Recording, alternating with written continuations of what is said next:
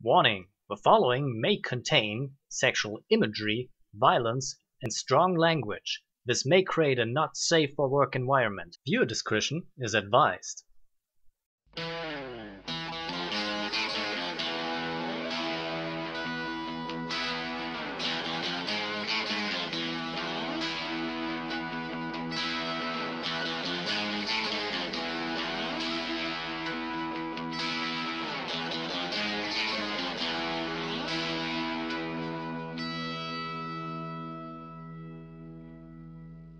Welcome at the Mountains of Badness, where I, KnightmareAlpha, present to you the eldritch abominations of literature. Today, we deal with our first entry in this long-running show of madness and insanity, and partially boobs, because why not? People got insane about breasts before, so why not? And breasts it shall be for this outing today. While we starting with High School DxD, created by Ichiei Ishibumi, a guy that's name is hard to pronounce, so excuse me if I'm not always on top of a pronunciation game, because I'm not from Japan, and English isn't my first language either, so well, that will be a fun ride for all people involved.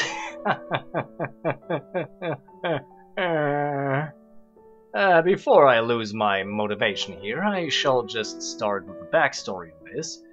So this light novel was created firstly in September of 28 and has been going on for ever since. Now we are dealing with around 20 volumes of light novel today. No, not today, but over the course of the next following months, weeks, years, eternities, I don't know.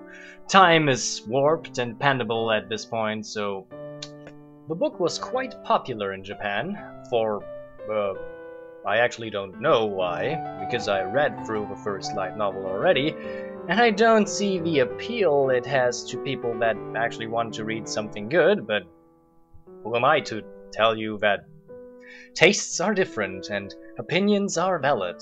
Because of its popularity, in 2012 the show got an anime adaptation that most of my viewers should be at least partially aware of, if not have seen already. I would not recommend it, but, well, actually I would recommend it, at least over the light novel, but you will see why. Oh, you will see why. I think I start to try to escape my own duties as of this, because this goes on for really long now, but so without further ado, let's now jump into the prologue chapter of High School DxD and see how deep the rabbit hole goes. The same color as that person's hair. That's what I thought while I looked at my hand, covered in blood. Red, crimson red hair, which is more brilliant than strawberry blonde, apparently. Yes, that person's long, beautiful crimson hair has the same color as the color of my hand is covered in. Life, 0. Hyudo Issei, that's my name.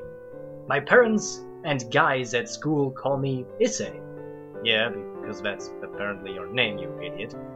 I'm a second-year high school student who's currently experiencing the time of his youth. Well, you should be as a high school experience your youth, but yeah, obvious sentences, obvious. Where was a time when a student who'd never met me before said, "Isn't that Issei?" So I really don't know just how much my name is known to others. I'm unexpectedly popular, you say? No, that isn't the case. After all, I'm so famous for being really lecherous that I even got accused of peeing inside the girls' kendo club changing room. Yeah, that's a thing you should be proud of. I won't do such a shameless thing as peeping into the girls' changing room. I'm sorry. I was at the scene. I was in the storage room next to the Kendo Club. I was trying to peep from the hole in the wall in the Kendo Club storage room. So why you're telling us that you would not do something if you would do something, especially if you're honest? This makes already no sense. Unfortunately, I couldn't have a look. That's because Matsuda and Motoama wouldn't get away from the hole. Seriously, those guys. Yeah, those guys. I couldn't calm myself down. Then those two idiots said things like, "Oh, Miyama seriously has big tits," and Katze sure has nice legs. Of course, I wanted to have a look, but there are guys approaching the storage room, so I run from the scene. Yes, of course, that's how you deal with that. You're a pretty good pervert, dude. However, something really blissful happened to a guy like me, who would be doing all sorts of perverted stuff every day. "Please, go out with me." A confession? From a girl? It felt like it was like to be a youth. Wow, that's a confusing sentence. For a guy like me, who didn't have a girlfriend, it was like a dream come true. The name of my girlfriend is Amano Yuma-chan. She's a girl with silky black hair and a slender body. Of course, bro, why not? She's so cute, but I fell in love with her at the first sight. Dude, if a table would have confessed to you, you would be like, "Oh, that's the cutest table in the world, brah." Okay. Won't you say okay right away if some beauty comes up to you and says, "Hyudo-kun, I love you. Please go out with me"? Yes, I would, but only if I had no girlfriend, you know. But that's besides the point. Let's return to the story. That will be like something out of a dream for a guy like me. Those ages equal the number of years he didn't have a girlfriend. Oh man, going to the otaku crowd already, right? A miracle certainly did occur. I was confessed to from a beautiful girl. Yes, we know this already. I actually thought it was a prank. I even thought several times that it was the result of a penalty game, that her friends were looking at us from elsewhere. Yeah, because that's a thing, apparently. It can't be helped until then. I believe that I was a guy born to be unpopular with girls. That's a shit sentence structure. But ever since the day I became a guy with a girlfriend, the world around changed me. I don't know how to explain it, but my heart was at peace. I wanted to say, it's my win to every guy I walked past. I started to feel sorry for my two buddies, Matsumada and Motoama, who didn't have a girlfriend. That's how confident I became. On our first date, after we started dating... Wait, okay, that's a strange sentence. I was ready to use a plan I made a while ago. Phew, I brushed my teeth dozens of times since yesterday night. There's not a single place I missed. I even bought new pants. You can't tell what will happen after all. Oh god, he's prepared to have sex. That will not go well. I arrived to the date spot with the attitude of a super virgin guy. Oh, as you couldn't already tell he was a virgin. I arrived at the meeting spot 3 hours before Yuma-chan did. Oh god. I counted up to 100 girls who wore glasses walking past from me. Okay. So he has a thing for glasses. That will be disappointing for him. During that time, I received a suspicious leaflet from a weird person handing out leaflets. Okay, it was weird, so... It was an occult-looking thing with a weird magic cycle and a sentence. Your dream will be granted, written. Oh god, the last time I see this occult erupted.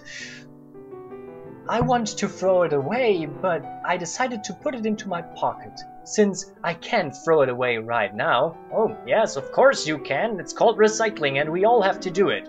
Or not, I don't know. Then Yuma-chan arrived. I said this. Wait a minute, have to set up my player voice. Don't worry, I also just got here. Bullseye! I was able to say it. I always wanted to say that. Wow, yeah, that's a thing we all want to say at one point, that we just arrived shortly before another person. Yeah, that's totally important. Then we walked while holding hands. I was really touched. To have a date while holding hands with my beautiful girlfriend? Yeah, that's touching, bro. I did that a million times. I was so moved that I was about to burst into tears. Come on, be not so melodramatic. I shouldn't rush it. It's not the time to panic yet. Yet? After that, we enjoyed our date by going to a clothing store and having a look at decorations for our rooms. Yeah, that's definitely a date thing. For lunch, we ate at a family restaurant, just like how normal high school students would, and Yuma-chan was eating her chocolate parfait deliciously. My stomach was full just by looking at her. I think you're talking about another part of your body, but okay. Yeah, I felt as if I understood how other teenagers felt when they go on a date. I felt as if I was alive for a first time.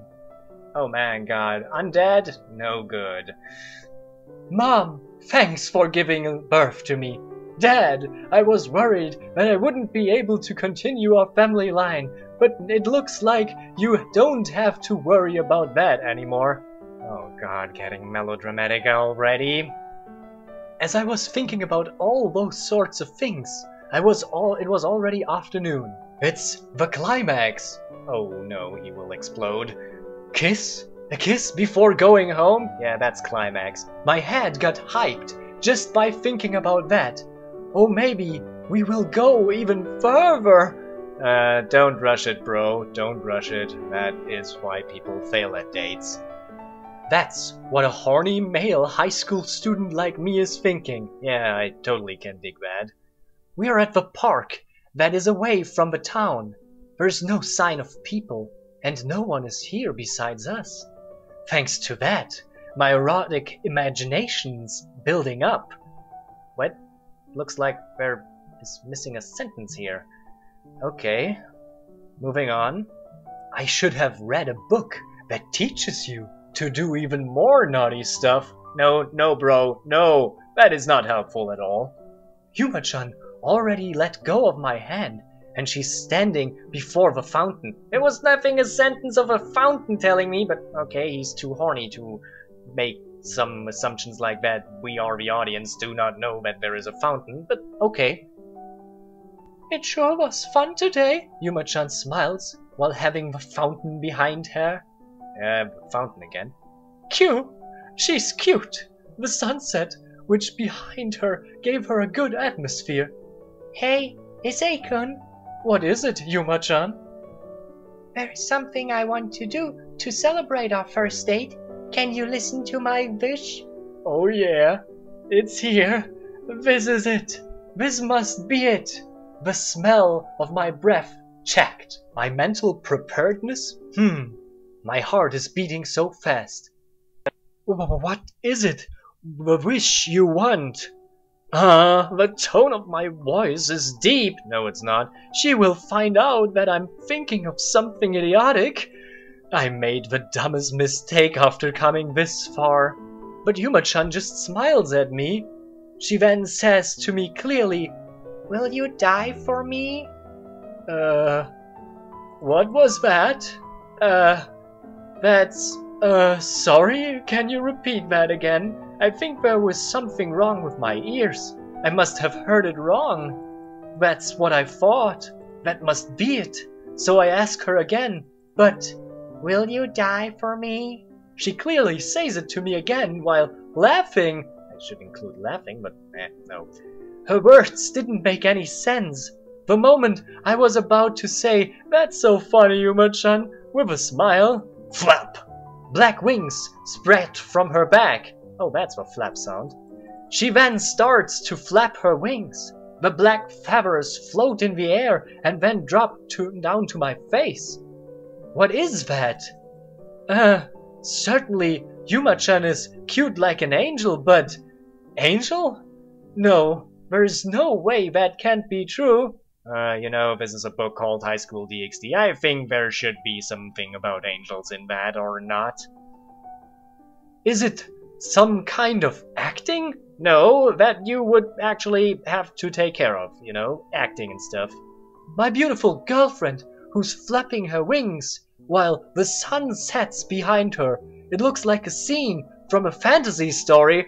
Oh, now we're doing that, okay. But here is no way I can believe something like this. Her cute-looking eyes change into cold, scary eyes. It was fun, the short time I spent with you. It was like playing house with a little child. Yuma-chan's voice sounds very cold. Her tone is like an adult. Her mouth is forming a cold smile. Buzz! A sound much heavier than the noise that a game console makes vibrates in the air. Yeah, we needed a game console reference here. Yes, that's what makes buzzing sounds. It's making a lot of buzzing noises, and it appears in her hand. What? It looks like a spear. Oh, that you mean. It's glowing. It seems like a bulk of light or something. Actually, it is a spear. Yeah, you said it's like a spear. Oh god, I want to spear you already. The sound of a wind. A nasty noise follows after it. Dun! Dun is a nasty sound? Okay. That's weird. The moment I thought something grazed my stomach, the spear which was in Yuma's hand pierces my stomach. Yeah, that's a nice sentence structure.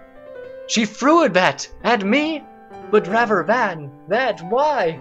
I tried to pull the spear out of my hand and out of me, but it disappears.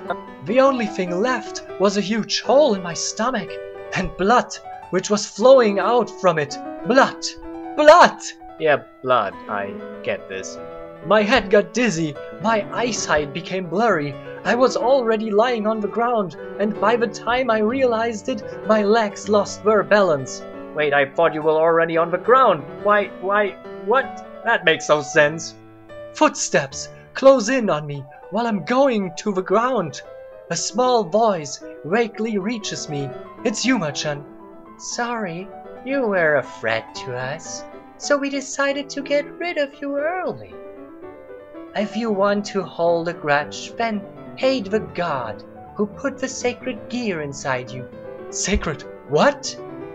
I can't even ask her a question, and I'm in the state where I'm down on the ground. Her footsteps getting further away from me. At the same time, I started to lose my consciousness. The hole in my stomach. It must be fatal. I don't feel any pain. Oh, I feel pain, you can tell. But I realized that I was in a serious bad condition because I could feel that I was about to lose consciousness. It must feel nice if I lose consciousness now, as if I'm going to sleep. But if that happens, I will certainly die. No shit, bro. Are you serious? I'm going to die at this age? Yeah, go to Africa and see the child dying at age 5 or so. I haven't even lived half of my life yet. Yeah, it's not so fun as you think it is. How can I laugh if I die? Because I was stabbed by my girlfriend at this weird park. Now it's a weird park, okay. Phew, my consciousness starts to fade away while I was having such thoughts. It feels like many things inside me are disappearing. Oh yeah, I wonder what's going to happen at school tomorrow. Will Matsumada and Motohama be shocked? Will they cry for me? No way, not them.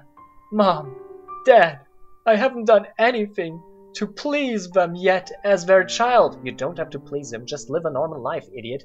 Rather, it's not going to be funny if they find those porn magazines I was secretly hiding behind after my death.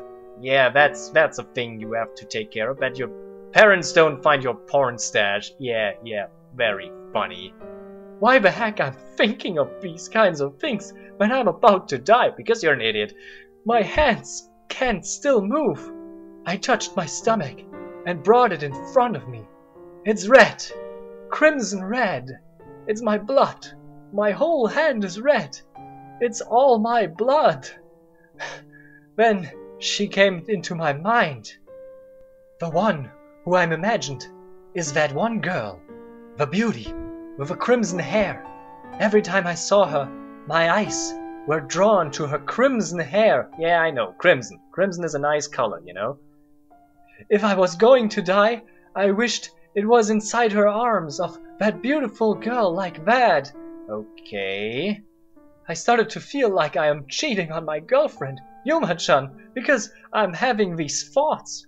Hold on, that Yuma-chan was the one who killed me. But if I was to die, I want to die after groping Yuma-chan's oppai. Author's note, oppai stands for breasts, I guess. Oh god. My perverted delusions don't stop even before I die. Yeah, that's funny. My eyes got even more blurry. Oh, no shit, bro. It's finally the end for me? Damn, it was really a boring life. If I was to be reborn, I want to be... So, you were the one who called me? Suddenly, someone appears in front of me. As she talks to me, I can tell who she is. My eyes are so blurry. Looks like you are dying. Your wound, oh my, looks like something interesting is happening to you. So it's you. This truly is interesting. She's laughing as if she found something interesting. Yeah, she already told you that you're interesting, idiot. I wonder what's so funny. If you are dying, then I'll pick you up. You're alive, that is. From now, you will live for me. Oh, having a Guns reference here, or what? Before I lose consciousness, I saw the brilliant crimson hair in front of me. Oh god, it's a crimson overload. And that concludes the prologue chapter of High School DxD. I hope you had as much fun as I had, certainly. As always, my analysis will be at the end of the volume of this light novel, so we will continue that. But as of the commentary, you already know what I think about some of this stuff here. So what's the lesson learned in this chapter? Well, the lesson that a lot of role players know. The girl comes up to you, tells you that she loves you, you're in deep shit. So yeah, up until the next Crimson Overload, I was KnightmareAlpha for you at the Mountains of Badness, and I hope you join me again to the next chapter of High School DxD.